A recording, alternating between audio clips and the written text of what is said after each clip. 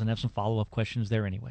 You mentioned the Independent. Independent. There's an article in this morning's Wall Street Journal. I don't know if you've seen it yet, Chris, by Jason Zweig about J.P. Morgan or Morgan Stanley is buying E-Trade. E-Trade, yes. And the question is why they're doing that. Yes. Well, the key is to accumulate dollars and get assets and make the money on stuffing money that's idle money, if you will, in their banks. Yes. Where they don't pay any interest, and that's where they make the money. Because as we've discussed in the past, and I think our listeners probably know, is going to zero commissions. There's, the profitability in trading stocks and bonds and mutual funds is almost out the window for those firms. It is. But the question is, where do they make their money? They make their money on cash. Exactly. And I have heard one of the theories postulated was that they bought E-Trade so that Morgan Stanley would have greater access to borrow capital themselves. Right. And they paid like $2,500 per household, so the average household at E-Trade is not generating that. So they must know something we don't as far as paying that much for that company. Yep. So that's the reason why one of the benefits I think of being an independent firm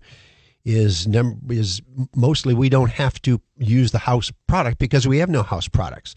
And so if they sell their mutual funds, they have a management fee built into the fund. There may be no cost to buy it.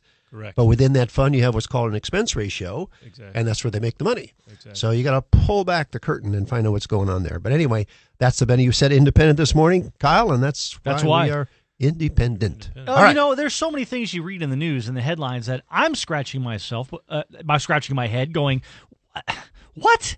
But you're in the industry every day, and that is a perfect example of why I tune in and why I like doing this show, is that puts it in perspective for me.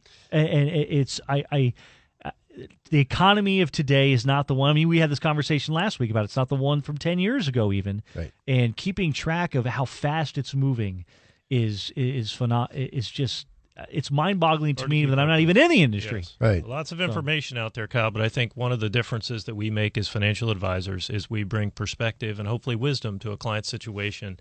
So lots of information, but sometimes weeding through that information to distill it down to what is important for me is difficult. So that's one of the things we do. Yep. And that's in the fact that you come to the radio each and every week to give us that is fantastic.